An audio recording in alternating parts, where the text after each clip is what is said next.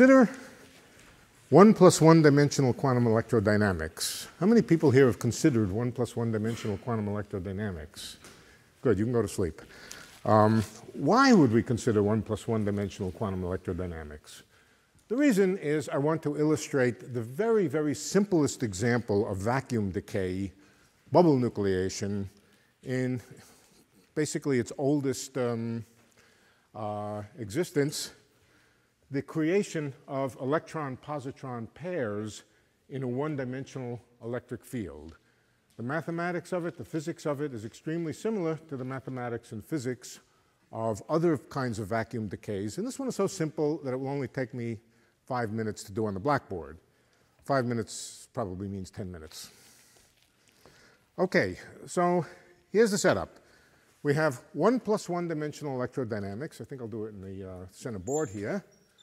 Electromagnetism, except that there is no magnetic field in 1 plus 1 dimensions. There's only electric fields. And the electric field is completely determined by Gauss's law. There are no photons or no electromagnetic waves. There's only the static Coulomb field. And so given the charges, you can write down rather immediately what the electric field is. And what I want to do is start with a situation, all right, what's going to be in that? Well, first of all, what are the ingredients? The ingredients are electric field determined by charges, and my charges will be quantum mechanical particles of mass m, little m. But I'll also introduce some very heavy static charges, infinitely heavy, nailed down, just to create an electric field. Think of them as a capacitor in 1 plus 1 dimensions. And a capacitor in 1 plus 1 dimensions, here's a line. We put, let's say, a minus charge over here. No, let's put a plus charge over here and a minus charge over here. And that creates an electric field of 1 unit. Incidentally, I work in units where the basic electric charge of both the heavy particles and the ordinary particles is 1. And so we create a unit electric field that way. In space-time, let's put a time axis in. In a time axis, we have a charge over here. Oh, I forgot to put the charge. Did I not? The plus charge, let's see, plus charge over here, minus charge over here. Capacitor plate, infinitely big so that we don't have to worry about volume effects.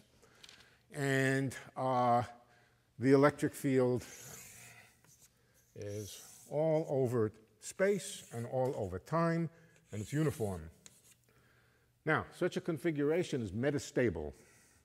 In order to discharge the field by creating a pair of particles, how would you do it?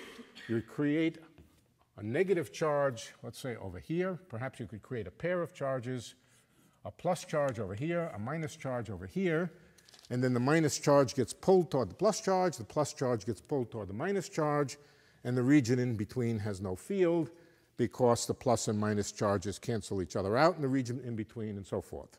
So we discharge the field in that way. And the problem is to calculate the rate for pair production. And the rate for pair production means the rate per unit space per unit time. In other words, well, exactly that. The rate per unit space per unit time for creating a pair. That problem was solved by Julian Schwinger a long, long time ago. It's a beautiful paper, but it's a complicated paper. Today, it's been reduced to idiot work. You use the instanton calculus, and it's even easier, much easier, in fact, than doing Feynman diagrams, which Schwinger always claimed was an invention of the devil for the purpose of letting idiots be able to do physics.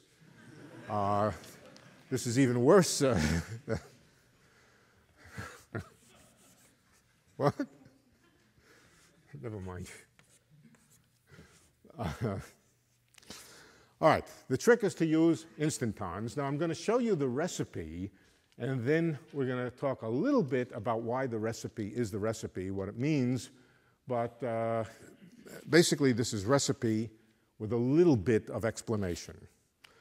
All right, so you calculate the decay rate by introducing an instanton. An instanton just, sorry, one step before we do that. We first replace Minkowski space by Euclidean space. T to IT, the usual prescription of T to IT. That doesn't change the fact that there's an electric field there. The electric field is still there. It just changes the fact that the vertical axis is now a Euclidean direction as well as the horizontal axis. And you introduce an instanton. And an instanton in this case, I'll tell you what it means. It means a circular configuration which is bounded by the Euclidean trajectory of a charged particle. The charged particle goes around in a circle, and over here it's a positive charge, and over here it's a negative charge. That will discharge the field in the center here. The plus charge and the minus charge will cancel each other, and in the center the charges, they cancel, and there's no field in the center. The radius of this circle, the circle is, of course, y squared plus x squared is equal to some constant. Let's call it r squared, where r is the radius of the circle. And now let's calculate the action of this instanton, of this configuration. We'll calculate the action relative to a vacuum which contains the electric field. All right, so we'll call the 0 point of action the configuration with the electric field. And then, since there's no electric field in here, we have lowered the action density in this hollow region here. So, if the electric field is E, the action density is E squared. The action is basically the integral over Euclidean space of the square of the electric field. But we've hollowed out a region with no electric field, and so relative to the, let's call it the excited vacuum with electric field, the action contains a minus the area of the circle, pi r squared, if I remember my geometry, times the square of the electric field. That's one term.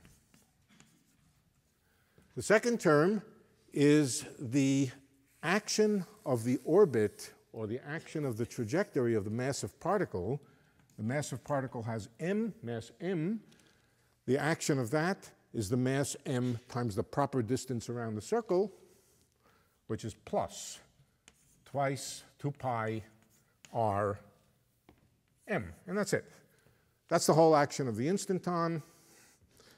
What do we integrate over? Well, in principle, we should integrate over all configurations of quantum electrodynamics. We should integrate over everything. But in this case, we just want to integrate over configurations like this.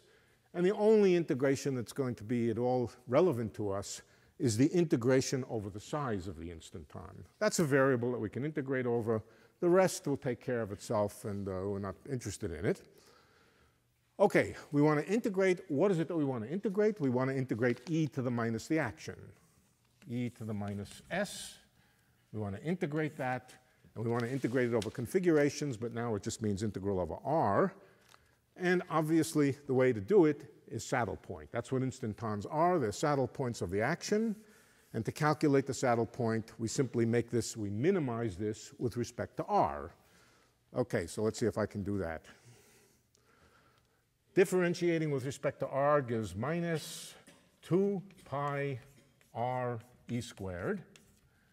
Differentiating this one gives 2 pi m. And if I'm not mistaken, the 2 pi's cancel. We're going to set this equal to 0. So we're going to set this equal to this. And that determines the saddle point of the integration. It determines r. R is m over e squared.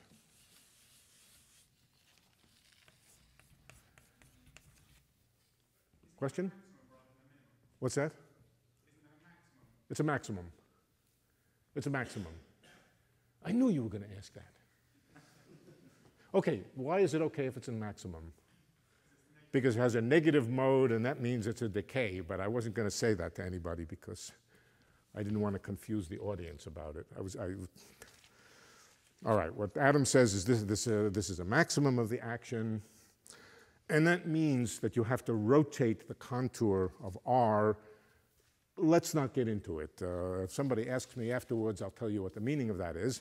However, we can now calculate the action by plugging into here. So this gives us here 2 pi m times r, and m gives us m squared over e squared.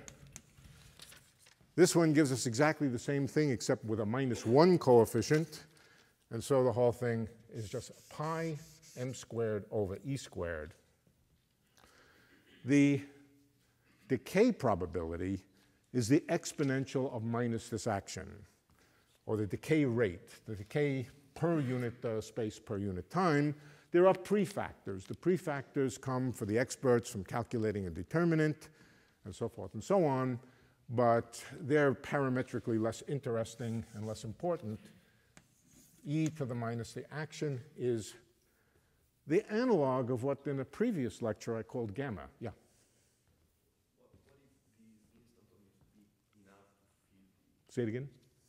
This instantaneous be enough to fill the boundary, because I guess here I'm assuming there is a zero mode. There's a zero mode. Good. The zero mode is, of course, just the location of the instanton. There's no zero mode associated with the radius of it. Yeah.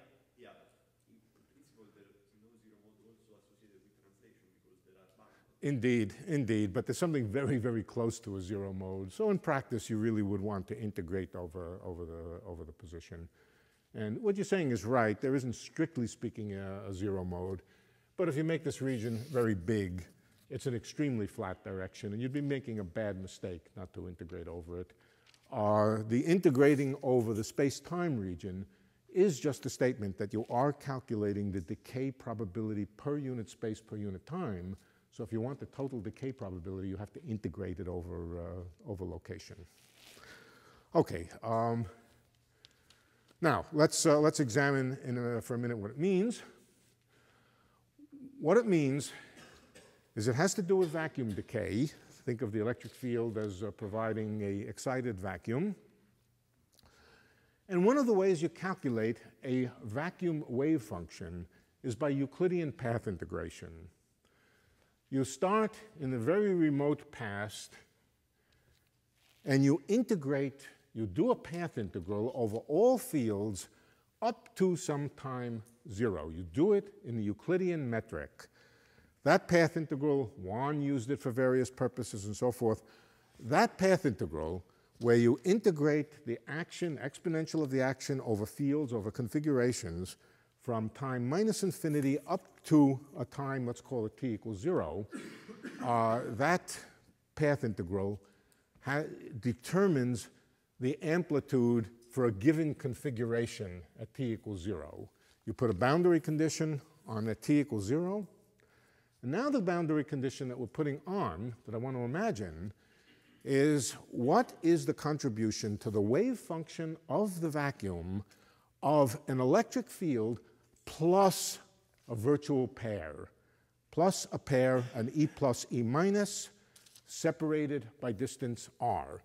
That's, if you like, chalk.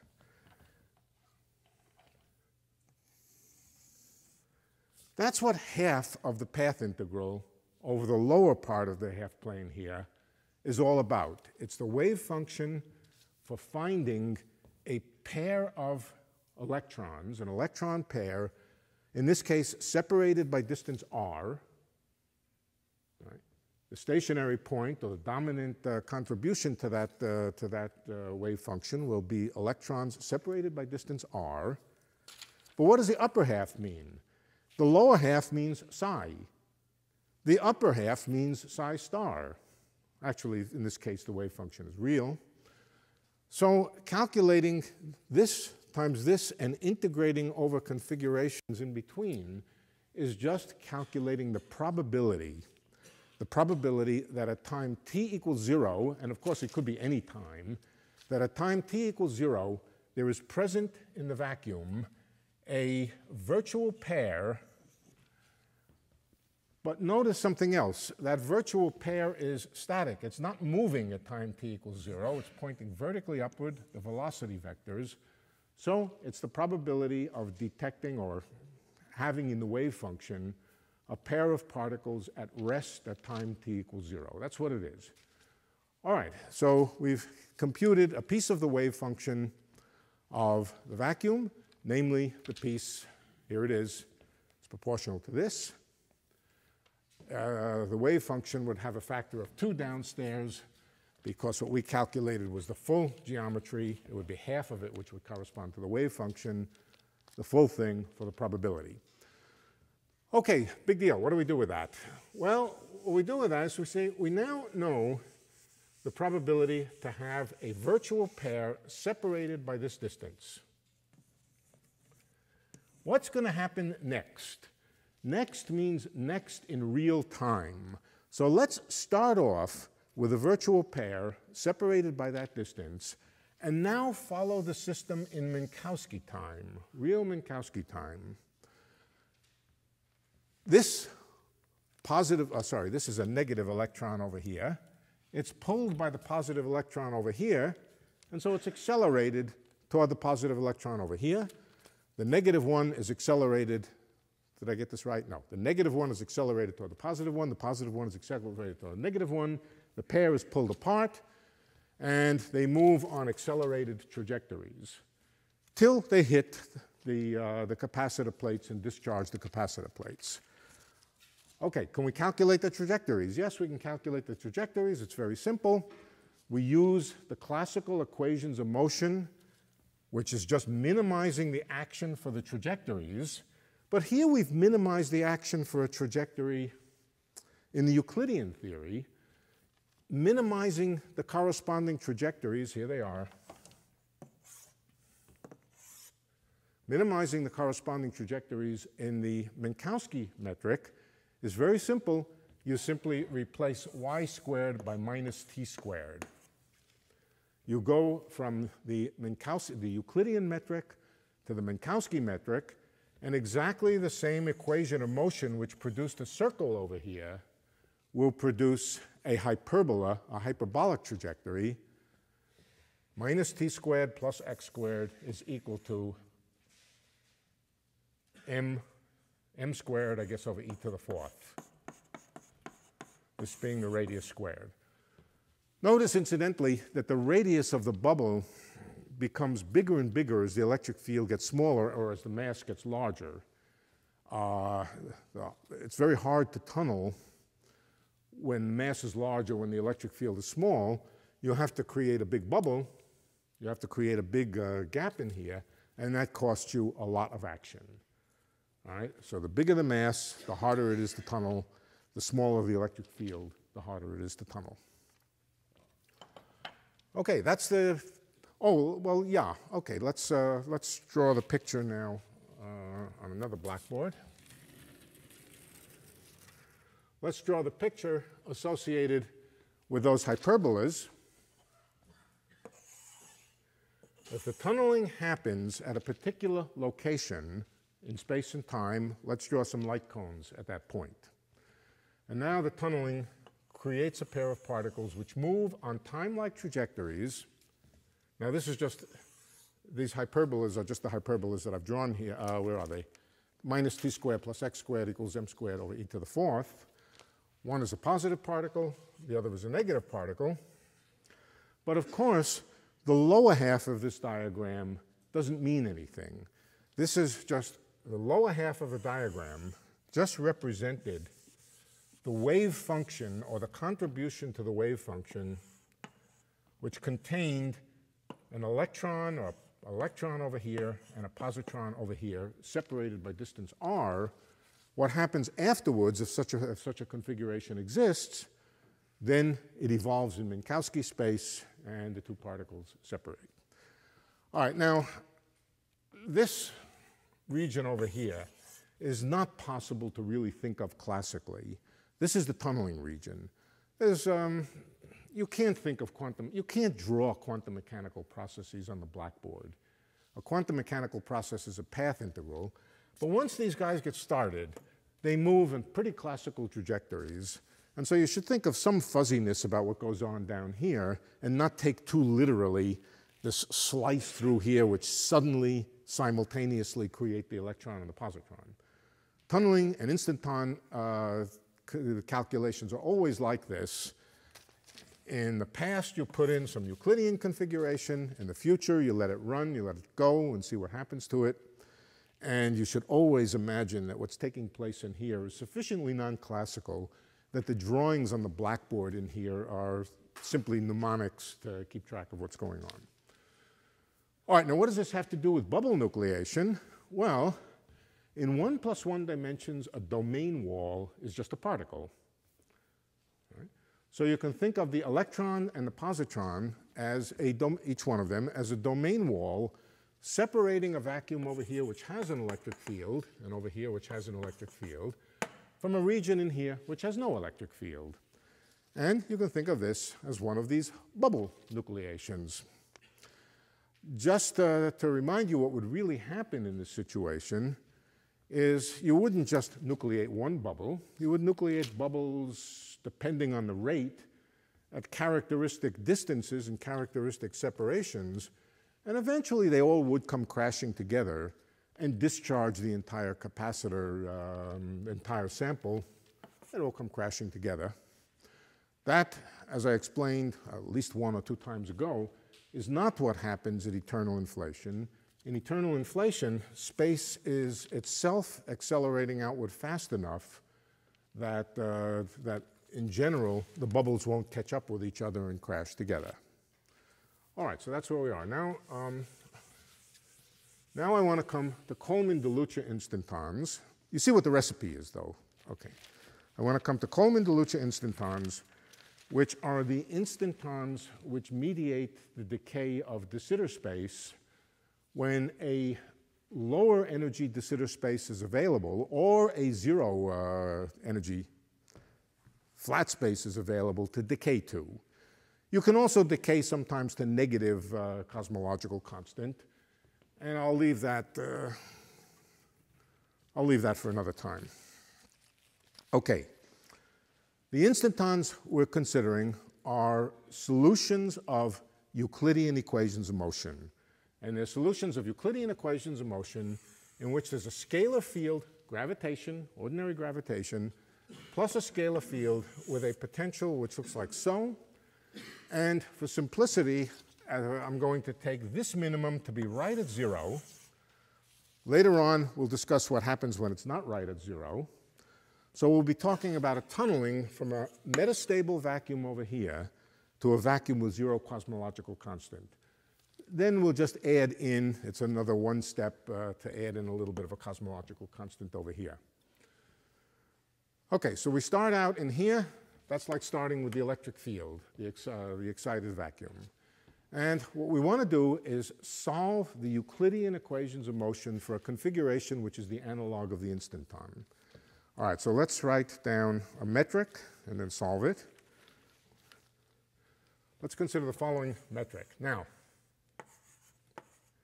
t is going to be Euclidean time for the time being. I'm not going to introduce a separate symbol for Euclidean time and Minkowski time. When I want it to be Minkowski time, I will make it be Minkowski time. Voila, you're now Minkowski time. And I will try to tell you, though, when I do so. All right, so for the moment, time is Euclidean time, and our metric is dt squared plus dt squared plus, this is a Euclidean Friedmann-Robertson-Walker geometry, plus a of t squared d omega 3 squared. In other words, the sphere, the unit sphere. Right? And a of t is time dependent. Right? The only thing unusual about it is that t is Euclidean. Let's write down the FRW equations. First, I'll write down the ordinary ones, and then I'll make them Euclidean. Okay, so we all know what they are. I hope we do. A dot over a squared is equal to the energy density. I'm going to leave out g's and pi's and 3's. In particular, I'm going to leave out 8 pi g over 3. Yeah, you see, I know it. All right, so it's equal to the energy density, which is phi dot squared over 2 plus v of phi. And then there's a curvature term, And we're going to take the case of positive curvature, which positive curvature I think means negative 1 over a squared here. Is that right? I think it's 1 over a squared. I always forget what the sign is, and I have to think about it. Okay.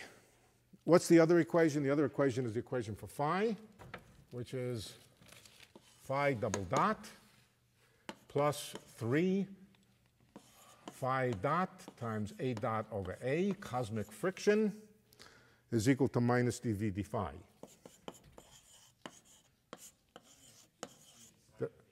Say it again. Not yet, not yet, not yet. This is Euclidean. No, this is Minkowski so far. Oh, I'm sorry. I said I would first, I'm going to do this in 2 steps. We'll get to here by first, yes, thank you. Good. I first wrote down the conventional ones, and now I will change the signs that correspond to t goes to it. And it's very simple. Every time you have a thing with 2 time derivatives, it changes sign. T goes to it, d by dt squared goes to minus d by dt squared. So it changes the sign of this, it changes the sign of this, it doesn't change the sign of this, and it doesn't change the sign of this. But by a mathematical trick, we can just change the sign of these 2 terms. Okay, so that becomes the Euclidean FRW equation for the scale factor. And the same thing for the equation of motion for phi. We change the sign of these 2 terms, 2 time derivatives, and leave this one alone, or it takes less effort to just change the sign of the right-hand side. The net effect, first of all, a change in the sign of the 1 over a squared term, okay? Effectively changes the sign of curvature, but mostly the important thing is an effective change in the sign of the potential. So what we're doing then is a kind of cosmological problem, or solving equations of motion with a potential which is upside down. Take this potential, turn it over. I will now turn it over, and it becomes the potential for the equations of motion of A and phi, and the potential now looks like this. Here's the bottom. Here was what was the bottom of the potential. Here is what was the excited state, and let's call this position A, and let's call this position B. All right. Now the kind of solution that we're going to look for is called a bounce solution. It's a solution which is a compact space with, in fact, the topology of a 4-sphere. Oh, before I mention that, let me just remind you what the Euclidean description of de Sitter space is. The Euclidean description of de Sitter space is just a 4-sphere. It's just a 4-sphere. There it is. There's a 4-sphere. It is just a 4-sphere. And that's what you get if you just consider the situation, no tunneling, just sitting in the excited vacuum phi A. Just a static solution, or just a solution of the equations, not static, but if you were trapped at the bottom of this potential, right, if you were trapped at the bottom of the potential, you would have a cosmological constant, and you would have a 4-sphere as your geometry. What happens next is we're going to consider a solution which is a deformation of this. You start over here in the neighborhood of A, not at A, but at some place called A prime, which is nearby. Here's the elements. You let the ball go. It goes down here. It experiences some friction. But then on the way back up, A dot over A is going to change sign, and it will experience some anti-friction.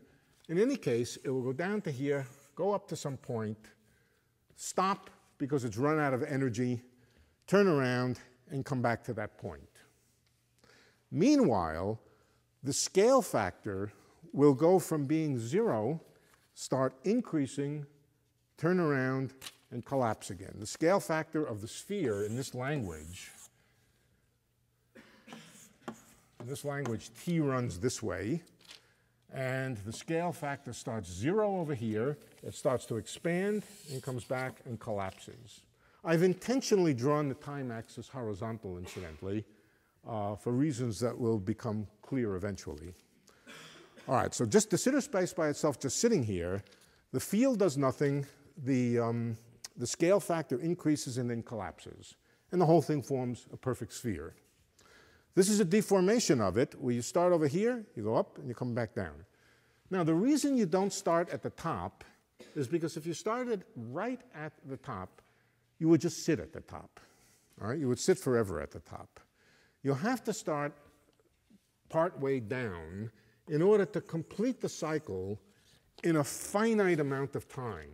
We're expecting the cycle to be completed in a finite amount of time because the geometry is a compact deformation of a force sphere. Right? So you start away from the top, go down, come back up. The boundary conditions, let me write the boundary conditions now. And in fact, it takes a certain amount of time to complete the cycle. Let's call that time T0. All right, so what are the boundary conditions?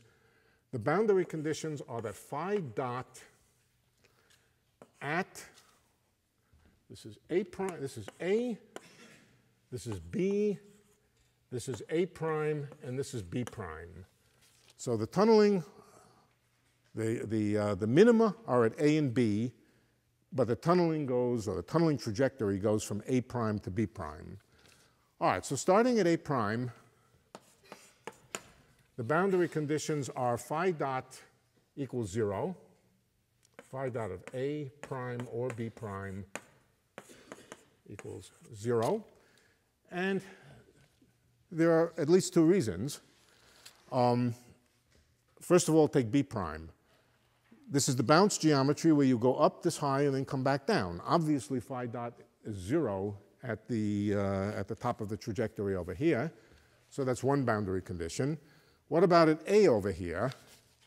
Well, let's think of this point over here as A prime. That's where we're starting. If phi is going to be a continuous function, the sphere is deformed now. But if the sphere is, if we start at this point over here and it's nice and smooth, then the derivative of phi with respect to proper distance along the surface here has to be 0 at this point. Just by smoothness at this point here, and that tells you that phi dot at A prime and B prime is equal to 0. What about little a? Little a, if you look at it carefully, you'll see that on the surface of a smooth surface, starting at a point and looking about how the scale factor increases as you move away from that point, the scale factor increases linearly with distance as you move along there. That's just saying the radius of a little circle or a little disk there increases linearly with the distance, with the radial distance here. And that tells you the other boundary condition. The other boundary condition is that A dot at t equals 0 is 1, but at the other end of the sphere, where you're contracting, A dot has to be minus 1. This is enough boundary conditions to not only determine the solution, but also to determine how long the solution takes to go from here to here. Completely determines the bounce geometry. Bounce geometry because you've expanded and recontracted. And there's some solution. The solution has an action. We're not going to solve these equations. There's no point in solving these equations. We just want to write them down to know that they exist and to get some picture of what's going on. And the tunneling takes place between here and here. So let's draw the picture, the Euclidean picture. The geometry no longer has the symmetry of the 4-sphere, but it does have the symmetry of a 3-sphere. The symmetry of a 4-sphere is 0.5. The symmetry of a 4-sphere, the symmetry of a 4-sphere is 0.5. The symmetry of a 3-sphere is 0.4. The original de Sitter space had 0.5 symmetry. That's because it could be embedded in 5 dimensions. The new instanton has a reduced symmetry, and the reduced symmetry is 0.4, and it sort of looks like this. It's more or less spherical over here, corresponding to the fact that it looks pretty much like de Sitter space to begin with, and then it tunnels out, and in the particular example we're doing, it gets to something near flat space over here. So if it's flat space, let's just draw this flat space after a while. After a while, it flattens out. It spends a lot of time being pretty much de Sitter space, and then it spends a lot of time being near flat space, but in the region in between where the tunneling takes place, that's the domain wall. That corresponds to the domain wall. If we turn the potential right side up, it corresponds to the event of tunneling through the potential from A prime to B prime. And tunneling through the potential, that happens fast typically, and that's the domain wall. The domain wall is somewhere over here and here. Let me draw this in one higher dimension so that you can look at it. This is the domain wall, and it's a three-sphere. It's a three-sphere. So it's sort of sewing together a four-sphere over here and a piece of a plane, approximately a piece of a plane. It's not exactly a piece of a plane, but it has less curvature because it's closer to flat space up in here. Okay, that's what the instanton looks like. It has a action, which we're not going to compute, and it's that action which is going to determine the decay rate. All right, let me just, I think I don't need this picture anymore. This over here, what I need is the picture. So,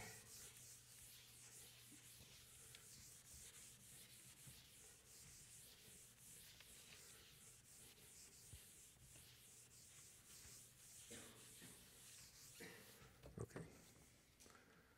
Let's label this point over here A prime, and this point over here B prime. Right, the tunneling going from A prime to B prime. Yeah. All right. Look at it face on for a second. Now I'm going to show why did I draw this thing? Why didn't I put this up on the top? Everybody always draws this piece up here on the top because they think of it as tunneling with time going from A prime to B prime. But that's not the right way to draw it. The right way to draw it is this. This circle over here is analogous to the electron-positron trajectory. This region in here is analogous to the region with no electric field, lower energy, and the rest of the instanton is natural to identify with the rest of space, with the excited space out here.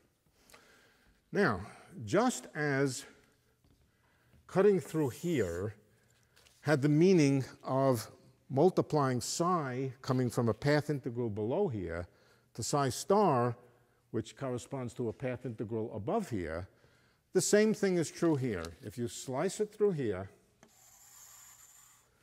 then the lower half of this is part of the Hartle-Hawking wave function.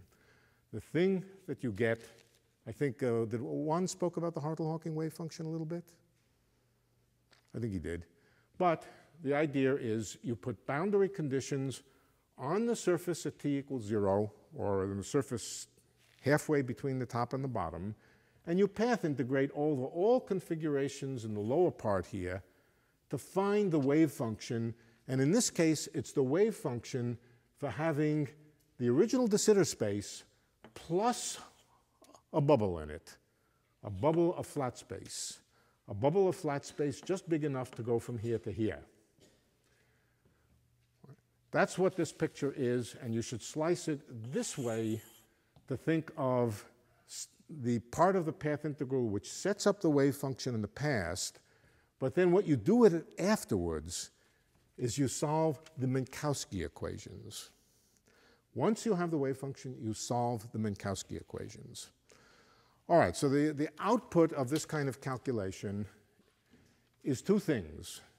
It's an action which determines the rate, and it's an initial starting configuration from which you integrate off using the Minkowski equations of motion. All right, the way I'm going to do this is I'm not going to derive the Minkowski continuation by doing analytic continuation. I'm going to draw the picture and then show you how it relates to this in words and in pictures. What does the Minkowski continuation of this geometry look like? And incidentally, the time that we're continuing in is a time which goes around this way. One of the angular variables going around in this direction is being selected as time, and then time is going to go to I times time. Okay, so I'll show you what it looks like, and then I'll show you how it relates to this picture here. Oh, before I do that, one point about the electron-positron. We said, here's the instanton, and here's the center of the instanton, and it was the center of polar coordinates. X squared plus y squared equals r squared. What happens to the center of polar coordinates when you go from Euclidean to Minkowski? The answer is the center of polar coordinates becomes light cone. Whoops. Yes. Turns into a light cone. It turns into the x squared minus t squared. Well, sorry, the center of coordinates is x squared plus y squared equals 0. Equals 0. That's the center of coordinates. And the center of coordinates under continuation to Minkowski space makes this minus t squared, and it just becomes light cone. Okay, that is what will happen to the poles of the sphere over here. The poles of the sphere, this one and this one, will turn into light cones. Let me draw for you what the Penrose diagram looks like for the analytic continuation of this geometry to Minkowski signature. And then I'll show you how to read it. I'll begin with this pole and this pole, what I called last time, I think, the west pole and the east pole of the sphere. Okay? And those turn into light cones. Those turn into light-like trajectories. Now, on a Penrose diagram, they're just a light cone over here, or light-like directions over here, which begin at this point B prime. And now let's move along t equals 0. Let's move along the horizontal slice here. Starting over here, let's take a little walk out to the domain wall, and then around to A. That's starting here, and we're walking out to the domain wall and around here. And what do we see? Well, we start here, and we start to move away from the domain wall. Space is flat. So there's a flat region in here. Let me not label it. Then I hit the domain wall. Here's the domain wall over here. The domain wall was a circle over here. It will be a hyperboloid over here, and will look like that. That's the domain wall. But we keep walking, and we eventually walk around to A prime. A prime is also a pole. A pole, I don't mean a pole in the sense of 1 over x. I mean a pole in the sense of the pole of a sphere. And that's A prime. And the obvious analytic continuation of this is just the region within a diamond, like that. As you walk along the horizontal axis, you walk from B prime to A prime.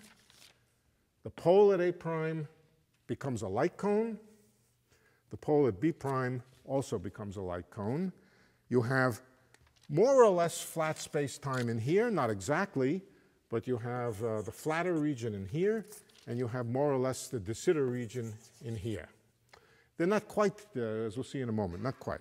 But we're not finished. And the reason we're not finished is this geometry is not geodesically complete. Nothing happens at this light cone. You can pass right through it. It's just a light cone. Just pass through the light cone. It's not the end of the world. It's not the asymptotic future. It's just a light cone. Let's think about what happens at B prime if you move vertically upward in Minkowski space. All right, so where were you in B prime? Let me redraw the potential. Right side up. Here's the potential right side up. I think I've exceeded my 10 minutes that I was going to spend on this problem, haven't I? Okay. which was A prime and B prime. This is, yeah, okay, here is B prime over here, and here is A prime over here. A prime is in the A prime, capital A prime. Okay. Now let's think in Minkowski space. Supposing you started at this point with 0 velocity. You start at that point with 0 velocity. The derivative of the field in the neighborhood of this point is supposed to be 0. That was one of the boundary conditions. And you let the ball go. What happens to it? Oh, I'm over here. Sorry, B prime. B prime. What happens to B prime if you drop it? It falls down to here. Cosmic friction slows it down, and it just ends over here. In flat space, 0 cosmological constant. What happens if you drop the ball from here? You fall down to here, and you go to de Sitter space. So let's start at A prime. Let's start here and work our way upward in Minkowski space. What do we expect? We expect the field to go from A prime to A. And over here, what we have is de Sitter space. So what this is going to look like is the field will go from A prime to A. And then on a Penrose diagram, we should connect to the asymptotic future of de Sitter space. The asymptotic future of de Sitter space on the Penrose diagram is just a horizontal line. The metric blows up as you get closer and closer to this. But the same thing happens as you go into the past. Work your way into the past. The time symmetry of these equations gives you a figure which looks like this. Way out here, it's very close to de Sitter space because you're practically down at the bottom. You're sort of at de Sitter space over here, but not quite because the field will roll down to here and it will roll down to here, a short distance. More interesting is what, well, I don't know, it's interesting, but equally interesting is what happens over here. B prime goes down to flat space. So that means the upper part of this diagram, the asymptotic future, has to somehow be a piece of the Penrose diagram of flat space-time. And that, I didn't leave myself enough room. I'll redraw it over here. But it's a piece of flat space. Flat space looks like this. And basically, we're cutting out a piece of approximately flat space. Not quite. Well, not quite, because the field is still rolling. And we have that, and we have that. That's the Penrose diagram that goes with the analytic continuation of this instanton. So let me redraw it over here.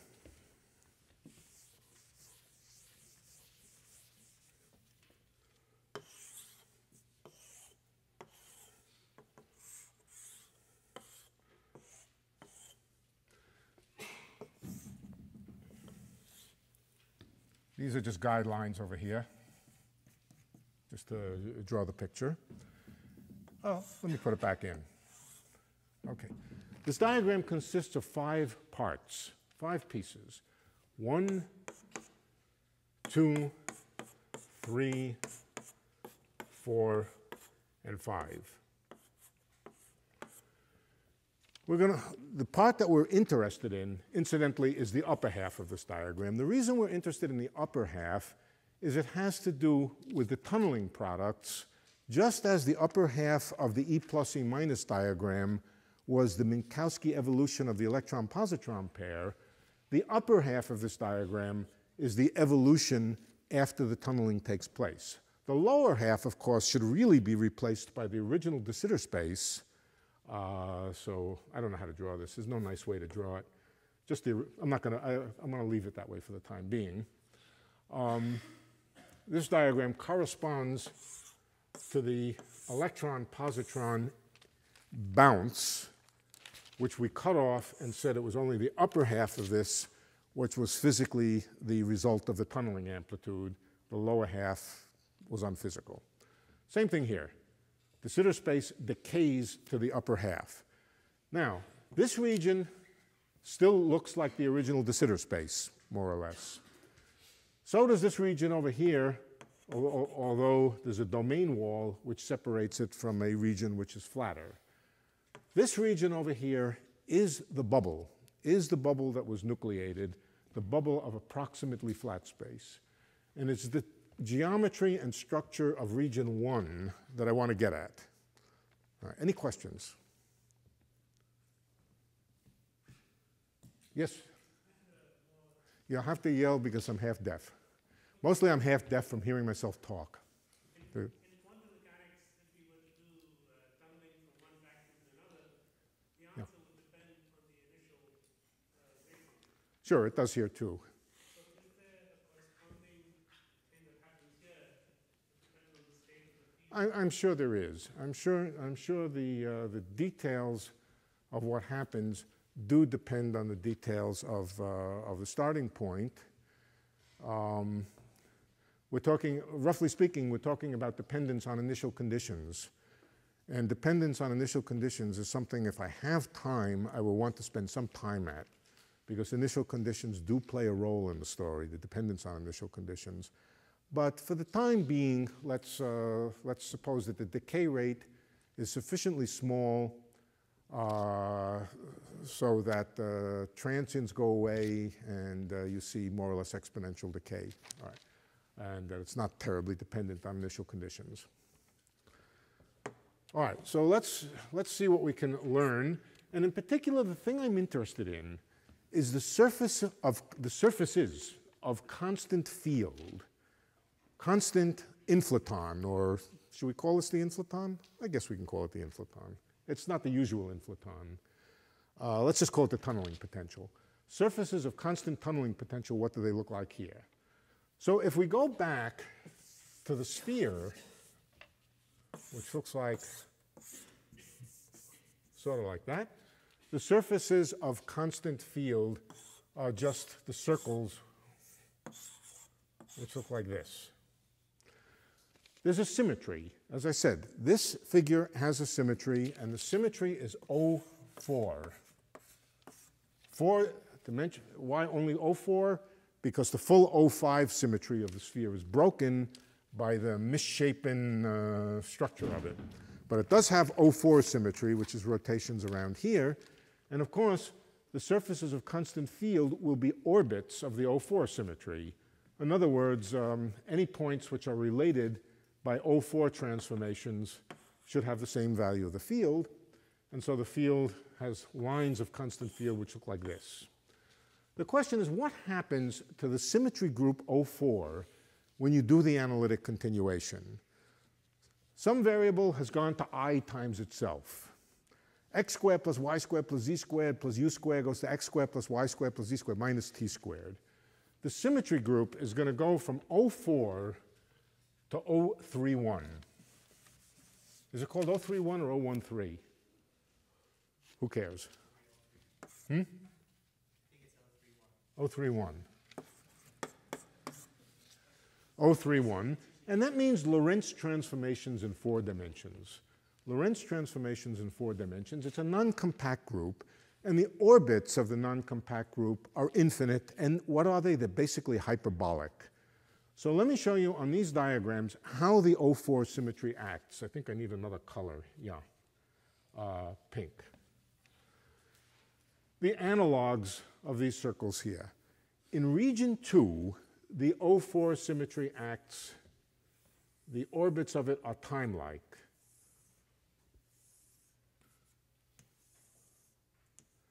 That means the inflaton field is constant along these pink lines. And across here, it's jumping between A prime and B prime, or roughly speaking, from A to B, as we go from here to here. However, in regions 3, 1, 4, and 5, regions 3, 1, 4, and 5, the orbits of the group are space-like, and they look like this. The inflaton field, and also in here. So that means that space-like surfaces of a particular kind, they're hyperbolic slicing hyperboloids embedded in this flat space-time, or approximately flat space-time. Hyperbolic geometries in there have the property that the inflaton field is constant along them. In other words, these are the natural surfaces of constant time for cosmological purposes. Notice that they're infinite. The metric up here diverges. Why does it diverge? Well, the de Sitter space over here, the line element diverges up near the top of the de Sitter space. The metric is infinite along here. It's also infinite along here. There's a lot of volume, space-time volume. And in particular, it's also infinite along here. So these hyperboloids are infinite sections, infinite space-like sections. We're talking then about some kind of cosmology in here which has infinite open hyperbolic space-like surfaces of constant time, constant field. All right. What could it be? Well, it's pretty obvious what it is. It's open FRW, k equals -1, open FRW with hyperbolic space. And I'll write the metric for it. This is the metric in region 1. Let's write it over here.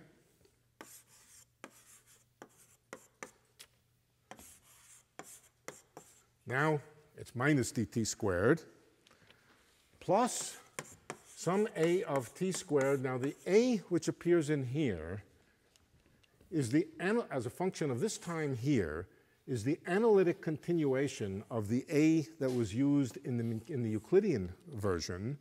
We continued a, and now we have to continue a along the time-like direction here. But whatever it is, it's some kind of a of t. I'll tell you more about it in a minute. It's a of t squared times d omega, no, not d omega, d h3 squared, where h3 squared is the hyperbolic, uniformly curved, negative curved space. I'll write it over here. dh3 is equal, this is a unit hyperboloid, dr squared plus sinh squared r d omega 2 squared. All right, what is r? The observer living at the center, what I'll nominally call the center of this FRW region over here, looks out and has a radial variable, basically radial proper distance along these hyperboloids, radial proper distance along the hyperboloids, and that I've called r. There's another, what, anybody knows, there's another notation for it? Sometimes people call it xi or eta, I can't remember, some Greek symbol. All right, but it's radial distance rescaled with the scale factor scaled out of it, rescaled radial distance to a distance r away from you. And omega 2, for that observer at the center, is just the sky, is just the two-sphere of the sky. And that's the geometry which isn't here. It's perfectly conventional FRW negative curved space-time. There's only one thing unusual about it. There's no, incidentally, where is scale factor a equals 0? Scale factor a equals 0 is over here, and in fact, this whole light cone over here is a equals 0. Over here. So as you move away from that light cone, time is evolving in the FRW sense. The scale factor begins 0, increases along these surfaces, and eventually goes off to infinity. To infinity, it's open FRW, it's not closed FRW, with 0 cosmological constant in this case, just because I chose it to be 0 cosmological constant. How are we doing? Oh boy, my 10 minutes is long past. Okay, so this is the geometry that is produced by the Coleman-DeLucia instanton. Now, I've placed the nucleation point right at the center here. It's not true, of course, that all bubbles in de Sitter space necessarily nucleate at time t equals 0. There's a symmetry, or it's actually not a symmetry of this picture, but you can rotate the picture and move where the nucleation point is. You can move it up and down along here, That corresponds to moving it vertically up and down along here. There's a time translation symmetry in de Sitter space. You can move the nucleation point up or down. So let me show you what it looks like if you move the nucleation point up. And let's replace the bottom half of the diagram by the undecayed de Sitter space. All right, so it looks pretty much like what you might expect the bubble nucleation to look like. Instead of nucleating over here, I'm going to have it nucleate at a late time. It nucleates here, and it looks like that. Here it is. Here's its space-like surfaces. Incidentally, surfaces of constant r, or lines of constant r, orbits of observers, look like this. As you move out toward that point, that's going to larger and larger r. Okay, so it's a kind of fun situation where bubbles that nucleate inside compact, finite de Sitter spaces are themselves infinite geometries. Infinite. The infinity comes because the space-like surface goes up, migrates up to a large time. Good. I think I've said everything I want to say about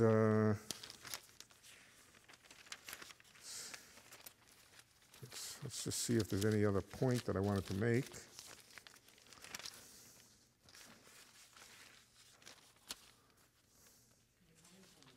Oh, hold on just a second. Yeah, looks good. Okay, yeah. Can you comment on the region between the domain wall and this hyperbolic? Say it again? Can you comment on the region between the domain wall and this hyperbolic slice? Yes. The A=0 flight code. Well, the A equal, oh, okay, yeah. I'm not sure what to say about it. There's a critical bubble size, which is this over here, but strictly speaking, the critical bubble size is not A=0. A=0 corresponds to this. Can you rephrase the question? So, yeah. On the reason I kind of ignored the domain wall, the hyperbolic slicing. Yes. One of these hyperboloids is the domain wall. Or the domain wall is, of course, not a sharp thing. Right. So this is, we don't think of this domain wall as part of the flat space No. bubble. No. It's in region 2. It's in region 2, and it's not part of the FRW geometry. So what's happening in the bit between the domain wall? Perfectly smooth. Perfectly smooth. It's not flat space, but it's perfectly smooth.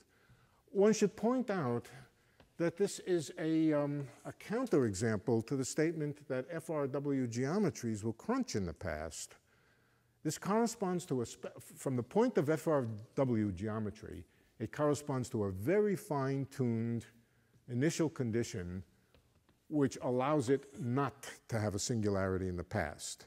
Now, that fine-tuning was not made by anybody in the future here saying I have to make sure it was fine-tuned. It's automatically fine-tuned by the mathematics of the decay. Another way to see that it's fine-tuned, here's another way to see that it's fine-tuned. Remember, when you come out from the decay over here, you come out with phi dot equal to 0. Remember, that was one of the boundary conditions that at the other end of the decay over there, phi dot is equal to 0.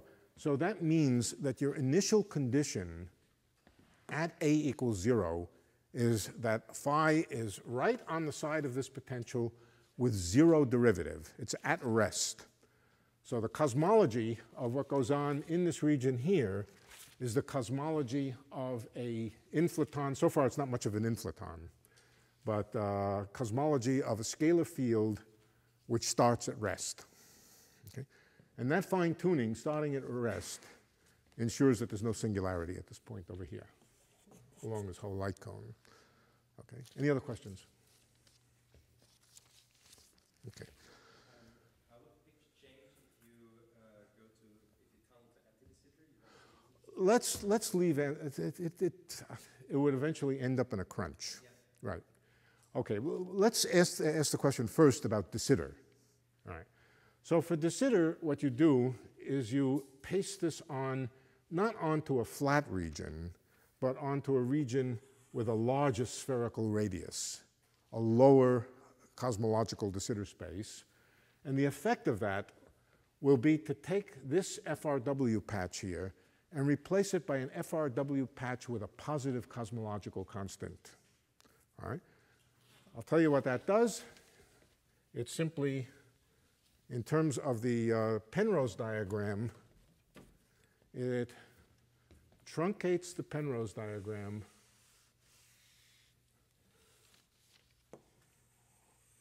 like that. Why?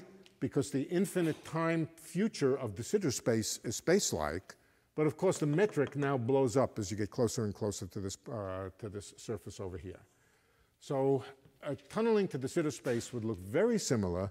The only difference from the Penrose diagram point of view is it would cut off over here. That incidentally would say, for example, that an observer up at the top here doesn't get to see everything within the FRW patch. Whereas if the FRW patch were flat up here, an observer up at sufficiently late time would see the entire surface of last scattering, for example. One of these surfaces is the surface of last scattering. Okay. I think what I will talk about next is just get epsilon closer to phenomenology. Just epsilon. I'm not a phenomenologist, and I don't pretend to be one. But the question is, how does all of this fit into conventional cosmology? Well, as it stands, it doesn't. As it stands, just the way it's set up, it doesn't fit in very well. And the reason is because there may have been inflation in this vacuum over here, but there was no inflation in here. You tunneled out, yeah, you can see this. You tunneled out from here and then slid down the hill. As you slid down the hill here, things were very curvature dominated. What does that mean? Remember that when you slide out from here, the boundary condition is that A dot is equal to 1 or something. A dot is equal to 1. That was one of the boundary conditions actually coming in from this side, but it's the same going this way. A dot is equal to 1, or equivalently, A is equal to T. At small times in this diagram here, the scale factor is just proportional to time, and that means that A dot over A is 1 over T. Sorry, no, forget A dot over A. It means 1 over A squared is 1 over T squared. Well, that's bigger than anything else in the FRW equation of motion. It's the biggest thing in the FRW equation of motion back here. And so the system is curvature dominated. This is the curvature term in the FRW equation. And because it's curvature dominated, I'll just remind you what curvature means, negative curvature, what negative curvature means in FRW or in Newtonian cosmology. Newtonian cosmology, the analog of negative curvature is that everything is shot out with larger than the escape velocity. That's what negative curvature means. Positive curvature, things are shot out with less than the escape velocity, so they crash back, ignoring a cosmological constant. Forgetting cosmological constant. Positive curvature, less than escape velocity. Zero curvature, just escape velocity. Negative curvature, faster than the escape velocity. And if you're not careful, everything gets shot out and there's no chance of structure formation. Kinetic energy will just overwhelm the system and you go flying out. That's what will happen pretty much inevitably in a situation like that. The large curvature domination just means everything gets shot out of a cannon and no structure formation. You have to dilute that curvature. If you want to have, it's going to be an empty universe. It's going to be just basically a totally empty universe, or practically empty. You want to do something to dilute that curvature while there's still a finite energy density. That's what inflation does. That's what inflation does. But to have it, you'll have to have a bizarre-looking potential. The potential has to do something like this. This is a cartoon, of course. There may be a little bit of a cosmological constant over here. That's not the important thing. You'll have to have the property that when you tunnel out of here, the curvature domination gives way after a period of time to vacuum energy domination. If it gives way to vacuum energy domination, that's called inflation. It'll inflate along here for a while and then reheat. So you need a situation like that. In other words, you need inflation in here, not out here. That doesn't do you anything. You need inflation up here to a reheating surface, and you have to have enough inflation that you dilute the curvature enough so that galaxies can form. You can make an estimate.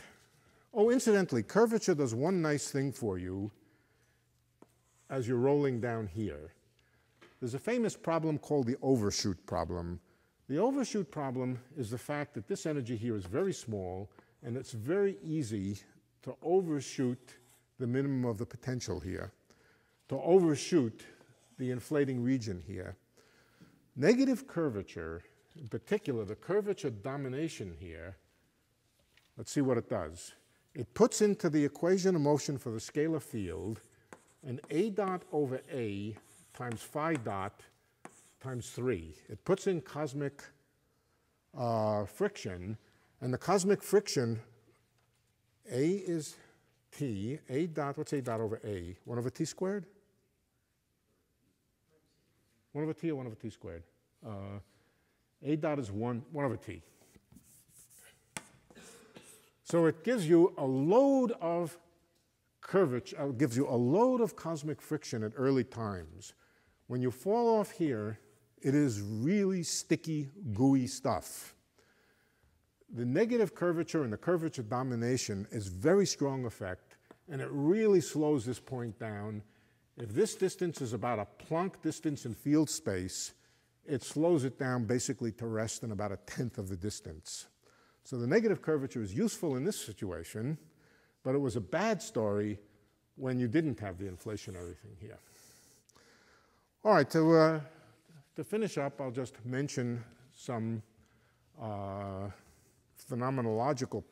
phenomenological aspects of this. The first prediction of this kind of eternal inflation, incidentally, yesterday I talked about several different phases of eternal inflation. I talked about this island, that island, tubular phase, and so forth. We are now very much concentrating on the dead island phase, the phase where the regions of reheated are island-like, the bubble nucleation region. It is not that we know for sure that we're not in one of these other phases. We don't. It would be very interesting if we were, but we don't know. It's just very hard to analyze the other ones. So it's, it's lamppost physics. You go where the light is, and where the light is it's much easier to study the bubble nucleation than it is the horrible tubular phase and the even more horrible island phases, other island phase. Okay, so yeah, the first, yeah. So from this picture, I'm kind of confused. Does this imply that the only thing that's compatible with The only thing that's what? the only thing that's compatible with this post-tunnel thing is slow roll inflation? No. I mean, I think there are, it doesn't imply that. No, of course not. I have assumed slow roll inflation, right? DBI inflation is another possibility, right? But whatever it is, you need an ingredient over here to slow things down. It could be DBI, it could be, you know what DBI is. I don't know, I can't see, I don't have my glasses on, I can't see who you are.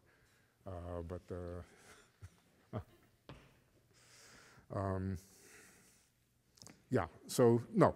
The main ingredient is you need an inflationary mechanism that operates up in here, not out here.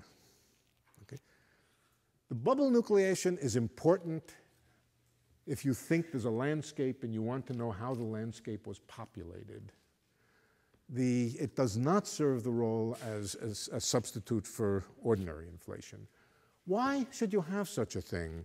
Well, you can calculate, and I have calculated together with Freivogel and Kleban and Martinez, what are the anthropic restrictions on how big this plateau has to be? Or how many e-foldings? And how many, the longer this plateau is, the more e-foldings of inflation you will have. The more e-foldings, the more the negative curvature gets diluted. The more it gets diluted, the better chance you have of making structure. The structure argument is very closely related to Weinberg's structure argument. Instead of a cosmological constant giving you an outward force which prevents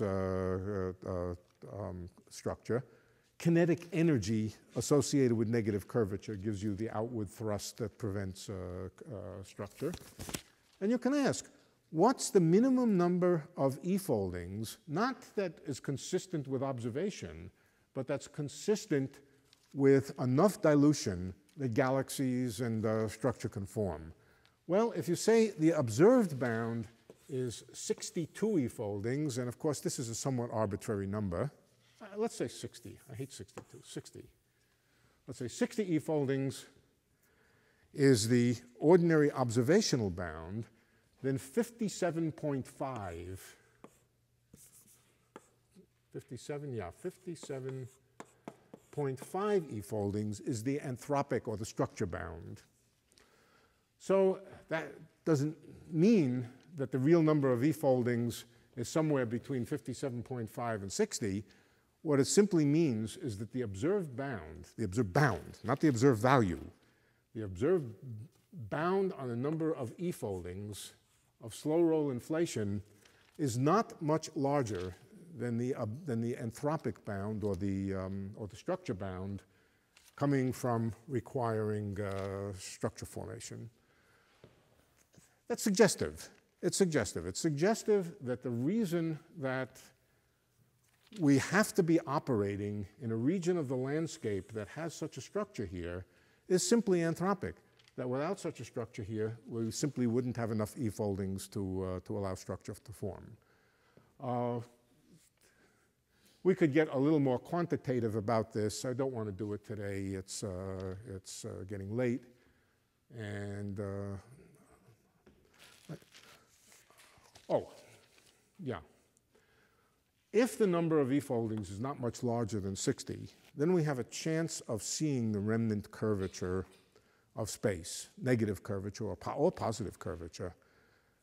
The chance is not high, I would say. I would say it's rather low, in fact. But the important point is this theory is falsifiable. It may be hard to confirm. It's also hard to falsify if it's hard to confirm. But in principle, it is falsifiable. If positive curvature is measured at the level of 10 to the minus 3, or possibly, I don't know, is 10 to the minus 4 going to be in our future? 10 to the not 10 to the minus 5. 10 to the minus 5, just random fluctuations would give curvature of order 10 to the minus 5. But if there's curvature at the level of 10 to the minus 3 and it's positive curvature, it would be very, very difficult to live with this bubble nucleation. I don't know how you would do it. I think that would falsify it. So positive curvature would be, in my mind, a falsification of this picture. And the prediction is that if curvature is detected, it will be negative curvature. There are other signals. There are one or two other possible phenomenological or observational signals that are possible, most of them having to do with bubble collisions, other bubbles nucleating over here, colliding with our bubble, and lighting up little patches in the sky, but I'm not an expert in that, and that's so for somebody else to talk about, not me. Okay, I think we're finished for today. I got about halfway through my lecture notes. Tomorrow I will talk about the notorious measure problem and maybe some other theoretical aspects of this.